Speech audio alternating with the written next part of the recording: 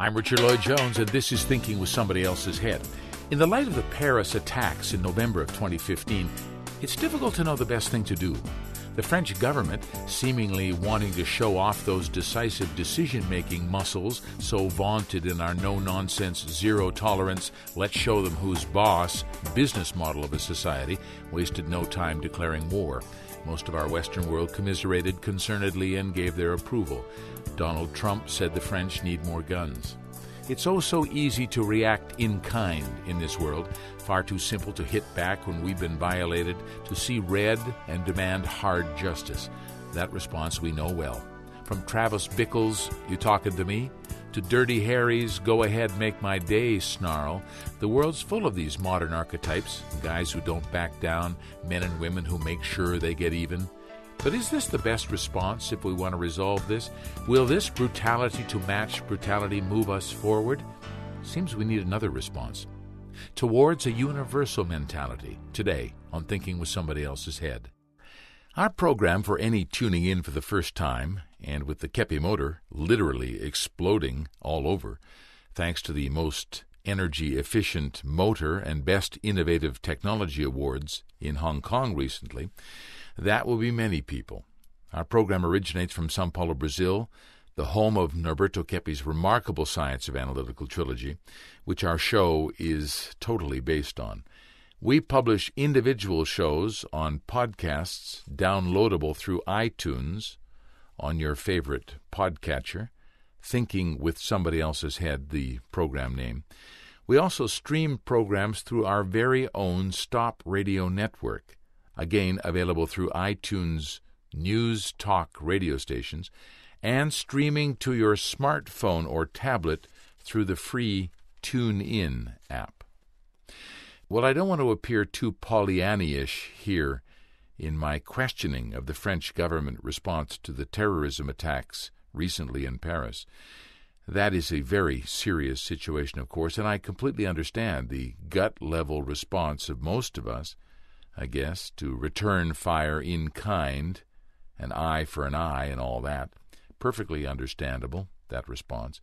Many of us celebrate openly or even more secretly when heinous criminals get theirs at the hands of the movie hero.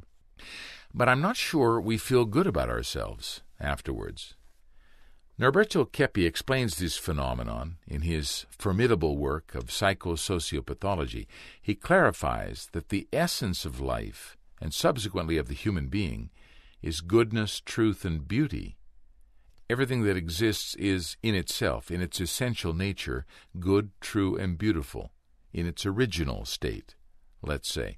So in this view, anything evil or ugly or dishonest is the corruption or even destruction of that original essence. No river is born polluted, after all, but deteriorates to that when we interfere. We feel right when everything in our bodies is working normally. Any physical breakdown feels wrong. Health is the balanced natural state, a mixture of health and sickness, and we don't feel 100%. Kepi's science, then, requires a metaphysical disinversion. We are not evolving from the primal ooze, modifying from protoplasm to amoeba to fish to monkeys to cavemen. Instead, we are corrupting the beautiful essence of things and distorting our natures to more savage manifestations. So an appeal to more reasoned responses to terrorism emerges from this view of life and creation, the higher ground that Dr. King walked when he urged his followers not to lose faith in their white brothers in the dark days after a vicious bomber killed 4 little girls in a church in Birmingham, the high moral imperative that drove Gandhi in exhorting his followers to move beyond hate. Let's not condemn our white rulers for weaknesses we all have, he said. The high territory of Jesus, suggesting those without sin throw the first stone. This is the land Norberto Kepi inhabits, the land of showing the mistakes, of conscientizing the distortions, to our essential nature that the human being and our inverted society are conducting at the moment. It's the universal mentality that is the subject of our program today. And we're back with Dr. Claudia Bernhardt-Pacheco in just a moment when Thinking with Somebody Else's Head returns on the Stop Radio Network.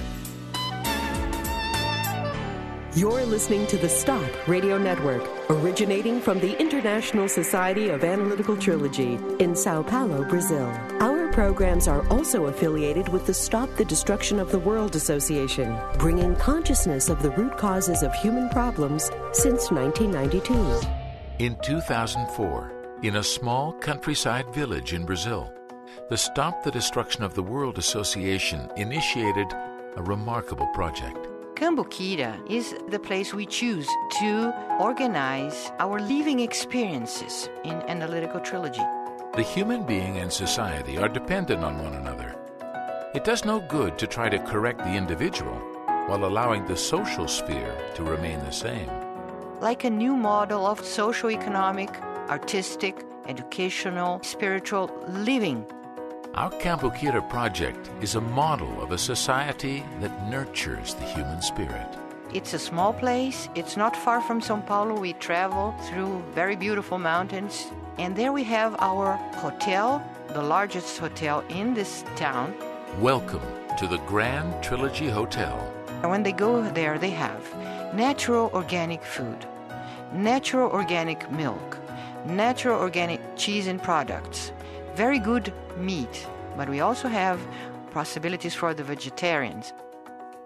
And there we have our hotel where we apply the concepts of this new world, this new society, a better life to live. Classes, businesses, social projects, a better society brought to life. We have conference rooms, we have a theater, we have musical presentations, we have artists from Brazil and from all over the world coming there. Analytical Trilogy has proposals to transform all areas of human activity, leading to the society of the future. There we will have people immersed, participating in living in a society where the pathology of power is controlled. Because the pathology of power is more than ever impeding people to survive. Sociotherapy, using the world's most advanced science. The solutions will never come from the powerful. They are coming from the people, from those who are more capable, like artists, like scientists, like educators. So that's what we are doing here, creating mechanisms to live a happier life. To find out more about Analytical Trilogy and our Cambuquira social project, go to our website at www.stop.org.br. I'm Richard Lloyd Jones, and welcome to the Stop Radio Network. We broadcast from the International Society of Analytical Trilogy in Sao Paulo, Brazil. And our programs, Thinking with Somebody Else's Head and Healing Through Consciousness, offer the most relevant conversations around about the state of our world and what we can do to make it better. Thanks for tuning in. You're listening to the most relevant conversations on the planet about how to stop destroying ourselves and the world. This is the Stop Radio Network. The program is Thinking with Somebody Else's Head, streaming on the Stop Radio Network, available through iTunes radio stations or directly to your smartphone or tablet through the free TuneIn app. Just install, search for Stop Radio Network, and favorite us, and we're streaming to you anytime you like. You know, with all the chaos in the world today, the fragmentation of culture against culture, religion against religion, and all the rest of that craziness and inhumanity, I kind of feel our program today will breathe some sanity into the proceedings, because really it's spirituality we must turn to if we're to truly understand our situation, and particularly what's gone so wrong. And Dr. Claudia Bernhardt-Pacheco is really the perfect person to guide us on this journey. Claudia? Hello, Richard. Hello, Claudia. Did I talk too much at the beginning? Hello, listeners, radio listeners. Yes. I was wondering while you were talking, and I was remembering some of the writings of Malachi Martin again, because I consider Malachi Martin as a very respectful theologian of the 21st. Well, he was the 20th century, but but he will probably be recognized in the 21st century. Malachi Martin, the Irish priest who worked with 3 popes at least, wrote a number of books, too, about religious themes. Yeah. And his writings about the Vatican and the Church are very much alike Dr. Keppe's view of what happened to Christianity and to Catholic Church, but Keppe expands his view in a more scientific approach, and also he speaks about all organized religions and not only Catholic Church. But they coincide when they say that since the early Christian organized church, meaning since Constantino, the Emperor, and the Roman Emperor, and Sylvester, the first Pope that was engaged in this so-called political, social, economic, structured church, Catholic Church, or the Church of Rome, because Sylvester was the first Pope that was not seen as an underground religious person or leader, because so far religion was persecuted. Christianity was persecuted by the Roman Empire. Forgive my ignorance, but what years are we talking now, Claudia? We are speaking about the 4th century. 4th century, so 4th century. The 300... And such. St. Augustine? St. Augustine was after that. After that, okay. After that. Okay. So until this time, when Constantine, the emperor, he had a very strong experience himself, spiritual experience, because he was in a battle, in a big war. He was engaged in many wars because the Roman Empire was very powerful. The Roman Empire was almost all over the world, has its laws, its social, political, and economic organization all over Europe, Africa, and they were almost the owners of the world and the planet at the time. And Roman Empire had its own gods. They were pagan gods. There were pagan gods.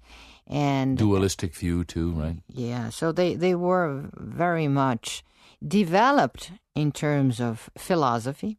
They had already the Stoic thinkers. They had all this Greek civilization behind them. So they were philosophically much better developed even than the Christians that had a more religious theological approach and not philosophical. But Constantine had a very, very strong experience, and he saw during a battle, during the night, one night, he saw in the sky a cross, and then he heard a voice saying,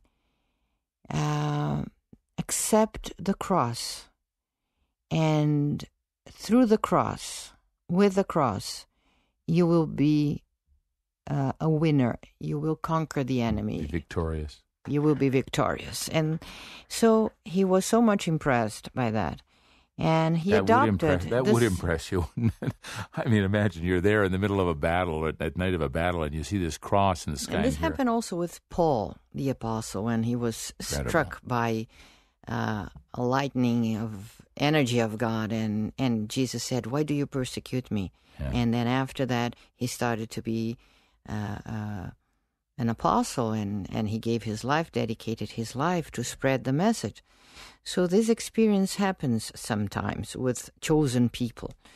And Constantine, he adopted the cross, and even physically adopted the cross as a symbol for his army, and he won the battle. So he came back to Rome totally shaken and impressed, looked for the Pope at the time. It was not Sylvester, was a Pope before Sylvester, and he said, I'm humbling myself, and I want to become a Christian. I want to be baptized, but I'm a sinner. So, and he said, this is funny because he said, I will have to wait until the end of my life, because if I repent now and if I am baptized, I know I will sin again. I will not. I will not be perfect. I will not be able to promise that. We have I will a bit not, of a problem here. Yes, I will not be able to promise that I will not sin again. So I have to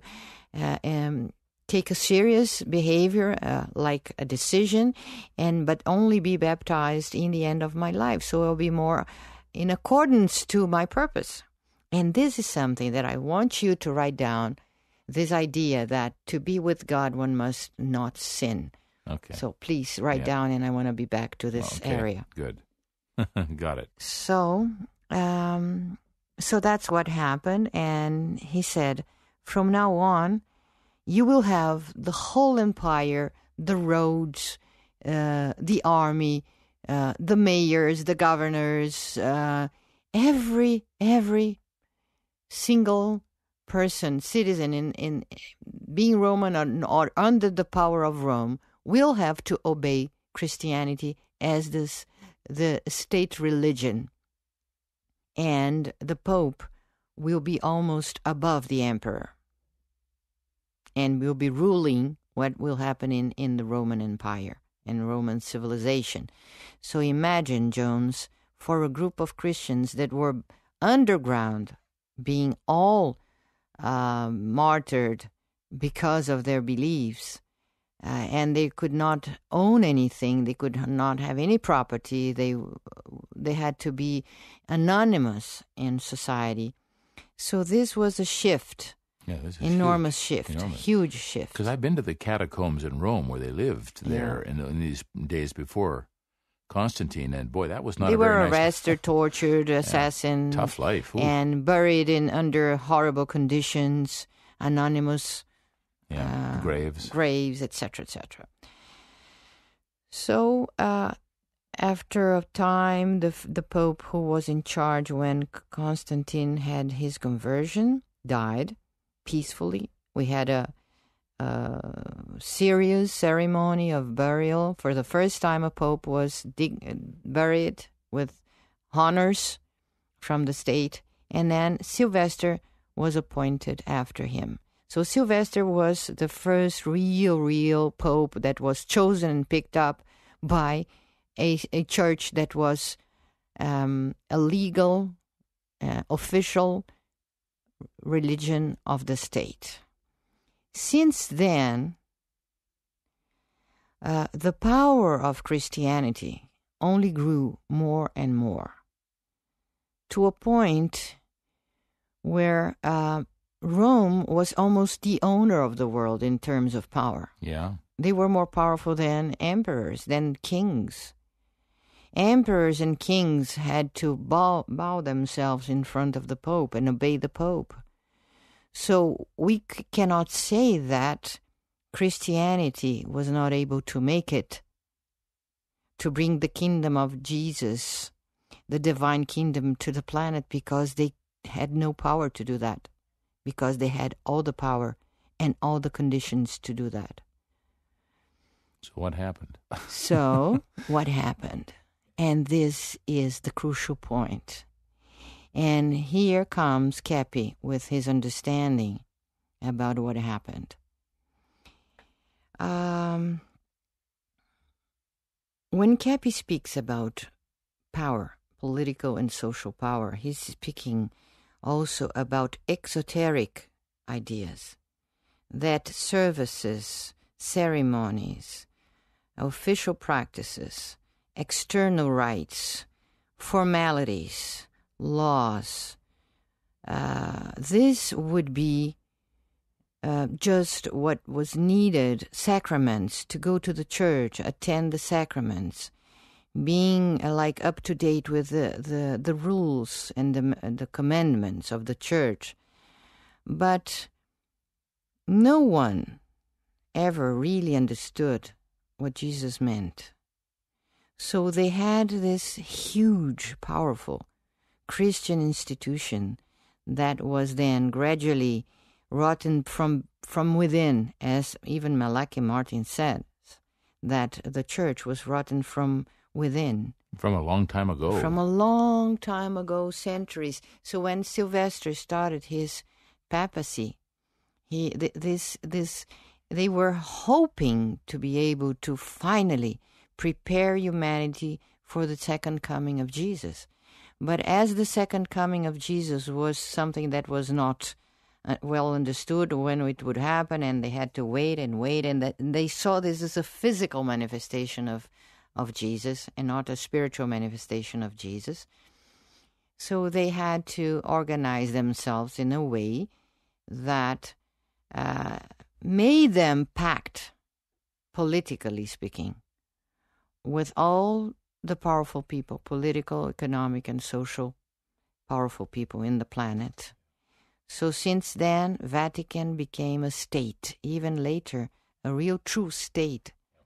So they have all their political, temporal, powerful interests that have nothing to do with Jesus' teachings, and on the opposite. Let's take a break. It's like the difference between the paperwork, maybe probably the bureaucracy, and what it actually means to be Christian.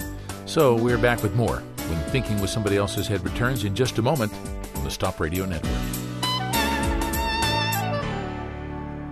You're listening to the most relevant conversations on the planet about how to stop destroying ourselves and the world. This is the Stop Radio Network.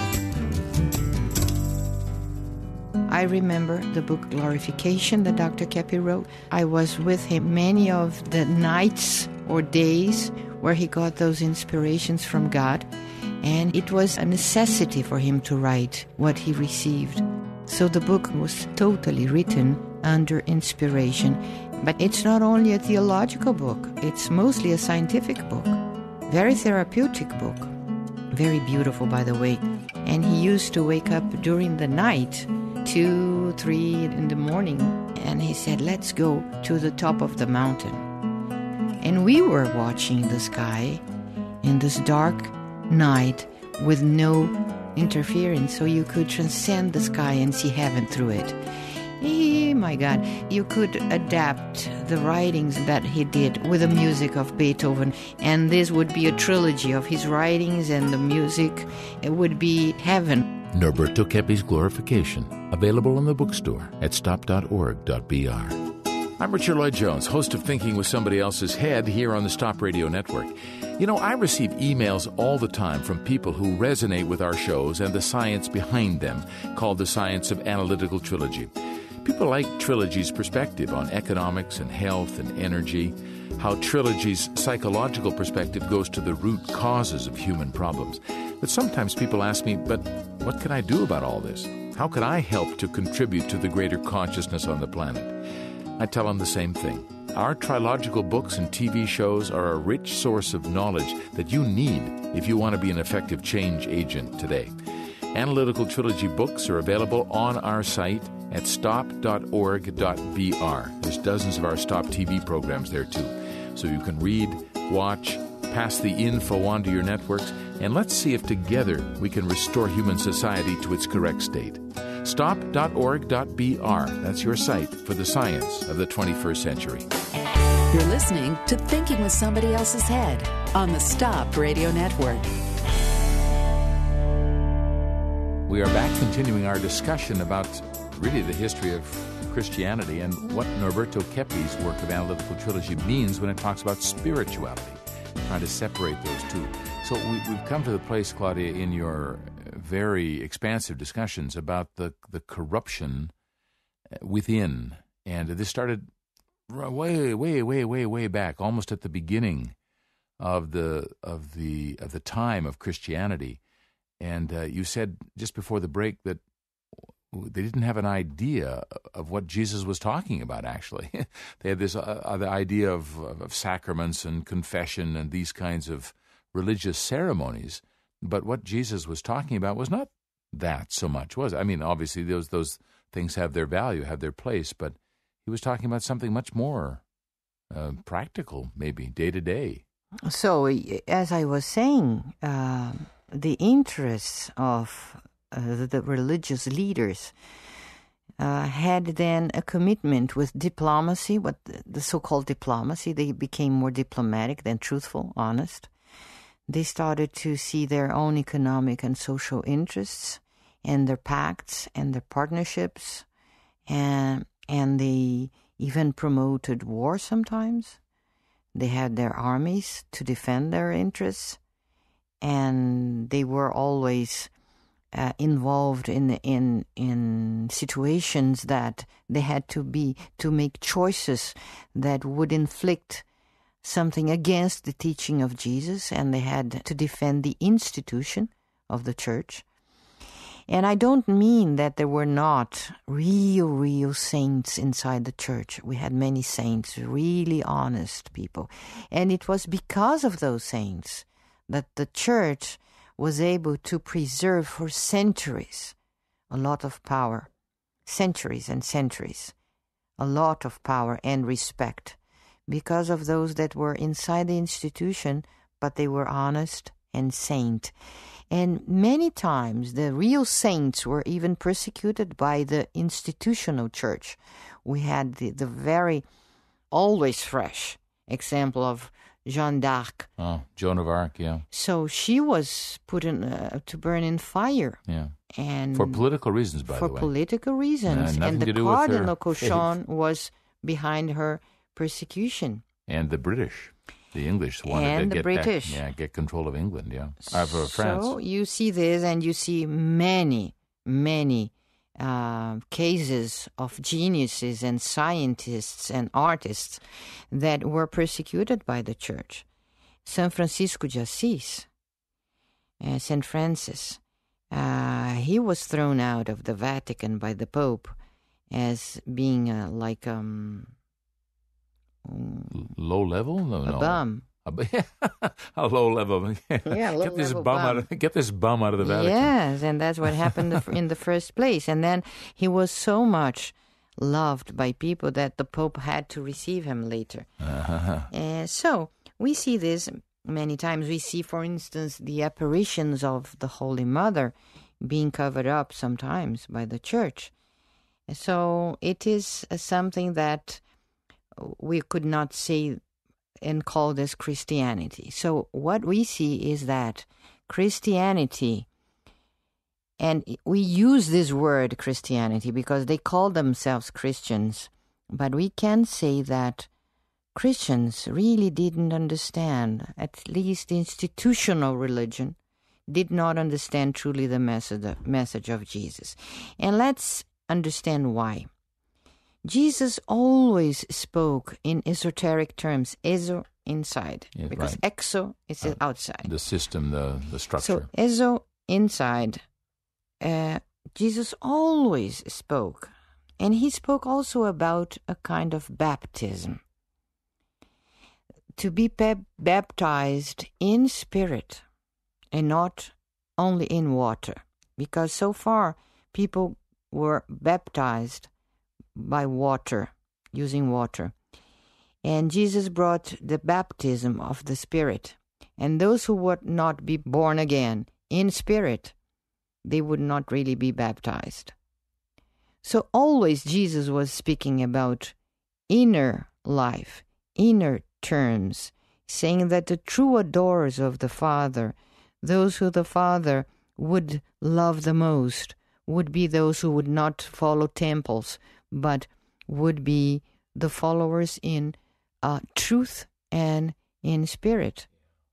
So he had always been an extremely initiated person in terms of being giving value to the inner life of the person.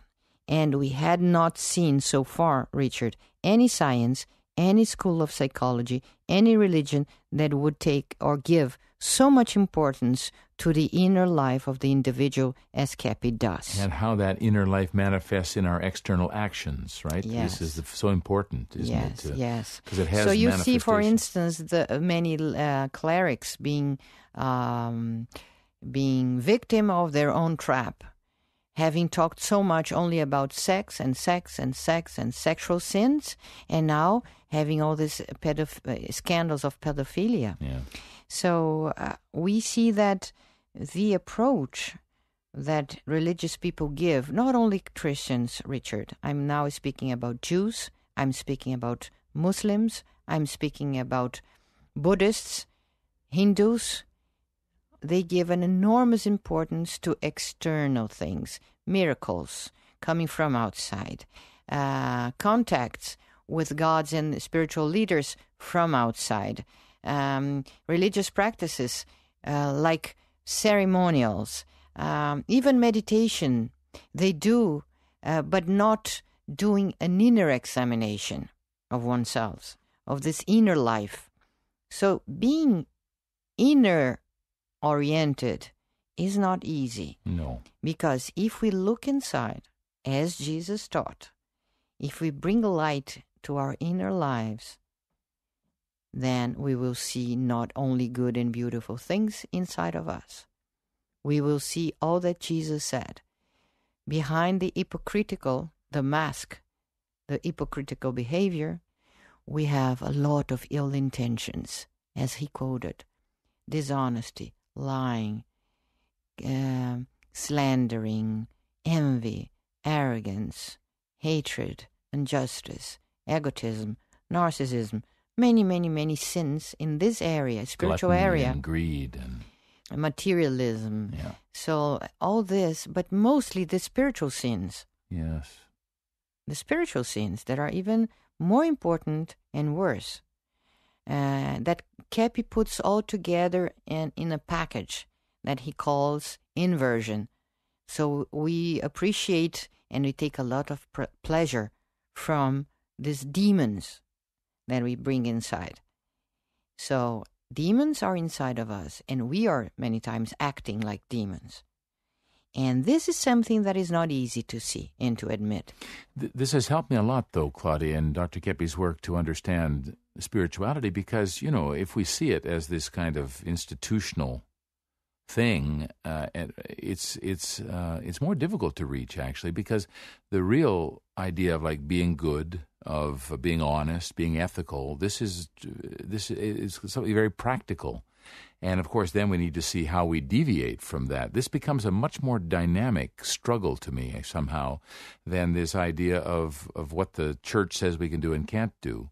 It's more this idea, then, of how am I dynamically expressing what it means to be a Christian-type person? What am I doing, and how am I not doing that? It becomes a very therapeutic process, and I find this very helpful somehow. And if you consider that all the world will have one day to be the followers of Jesus and his teachings, you will never be able to understand this through an institutional religion and people being baptized in one church. This seems to be impossible to happen. But if you have the true vision of Jesus and his teachings, which is an inner-oriented, spiritual-oriented vision, as Kepi puts in his science, it's absolutely possible, because any person who is honest and has a common sense will agree with what the trilogical science does. And Kepi understands Jesus in a more deep way through science. So there is and there is this spirit of Jesus in his science. So when the world understands the spirit of Jesus through analytical trilogy, through the scientific approach, and understand that Jesus is the most sensible being ever in the universe, they will not contradict his teachings, because it's a common sense, and all of them have this inside of themselves, printed. Every human being has this understanding in their inner lives. Like, you must, if you wanna be happy here now, love God above anything, which is goodness, beauty, and truth. Right. And do and do to your fellow man what you would like to be done to you. So it's such a simple rule that it's impossible for any person to contradict. Yeah, but it's so helpful, Claudia, because you've just made God goodness, beauty, and truth, and not this figure in the sky. It's like it's a way to honor in our own lives here now, being good, being beautiful, being true, giving value to that above all things. And the pure act, because God is pure act, and God is a being, energetic being. He provides all the energy. He's modern. He's not only contemporary, but he's the owner of the past, the present, and the future. So this cosmic God and this cosmic Jesus Christ, it's a person that when people understand, then we will see all peoples from all religions, all sources, converting to Christianity, but not the old-fashioned Christianity, the misunderstanding of Christianity and Christ. Yeah, see, this makes God and Jesus relevant somehow, not something from 1,000 years ago, 2,000 years ago, but a relevant experience now. Has Dr. Keppe's definition of God in this way been acceptable to the religious people? Yeah, sure, because it's universal. It's universal. So, and it's all Christian. It's Jesus is speaking through science. So it's really beautiful to understand. And many atheists, many Muslims, many Jews, as you know, we have all religions in our trilogical society. And people who are not religious in the formal sense, like myself. Because the true spirituality, the true Christianity is spirit. It's the inner life of the person. So going back to that subject, which I mentioned in the beginning. One must not sin to be with God. So the dilemma of Constantine.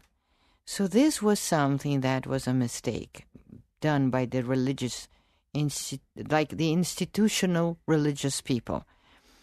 They gave the idea that if you confessed, you would have to commit not to sin again. And honest people know they are imperfect. We have the original sin. We are upside down. We have this in our psychogenetics. We have this in our DNA. So we know we will not be able to avoid sin. And if we say that, we are being liars and hypocritical or crazy, dishonest and crazy and lunatic, because the arrogance of seeing oneself as perfect is a form of mental sickness. So an honest, a humble person seen by Jesus Christ when he spoke about this as closer to him was that one who saw himself as a sinner. So the message of trilogical science is one must see and admit our pathologies, our sins, in order to be able to humble ourselves and do as much as possible about that. And God knows we are imperfect. The problem maybe is that we don't want to see that we're not perfect, right?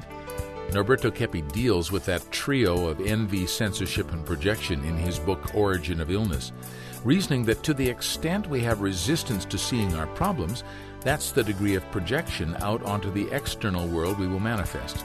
I don't have a problem, but you sure do, is how that song goes. But it's exactly this unwillingness to become aware of our problems that causes damage to us and to our society because of this collective resistance. That's our program for this time.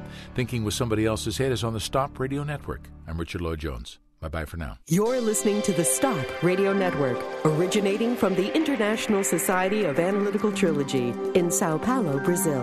Our programs are also affiliated with the Stop the Destruction of the World Association, bringing consciousness of the root causes of human problems since 1992. Since the beginning of all civilizations, they had always manifested an enormous interest and knowledge about the spiritual life and spiritual beings. It's a world of ancient wisdom that modern science has eliminated. The arising philosophy of positivism preferred to base science on material happenings.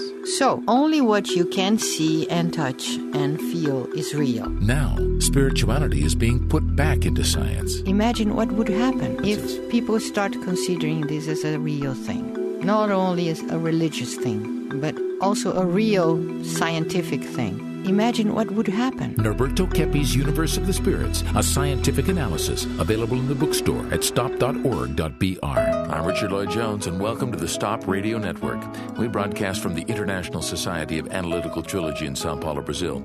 And our programs, Thinking with Somebody Else's Head and Healing Through Consciousness, offer the most relevant conversations around about the state of our world and what we can do to make it better. Thanks for tuning in.